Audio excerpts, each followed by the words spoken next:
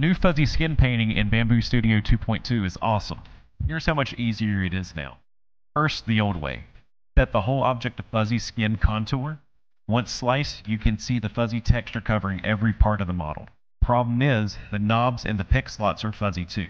Brittle knobs, narrowed slots for the picks. This won't look right. Old method, modifier keys. One for the knobs and one for each pick slot. I'm only showing a few here, but you need one for every slot. The amp corner should also be smooth. Here's another cube just for one corner. You will need to place one on every other corner too. This way still works, but it's slow and clunky. Now the new way. Click fuzzy skin painting on the toolbar. You can paint with a circle, sphere, polygon brush, or hit fill. Here it covers the whole outer wall. Want more control? Adjust smart fill angle to lower sensitivity.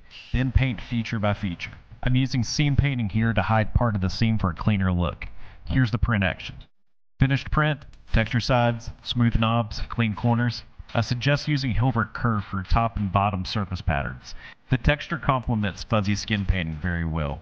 I'm trying it on infinity cubes now for my kids. You can use this for looks or even adding grip to a print. Let me know in the comments how you use fuzzy skin painting. Sharing your best ideas is what makes this community so great. Semper Printus.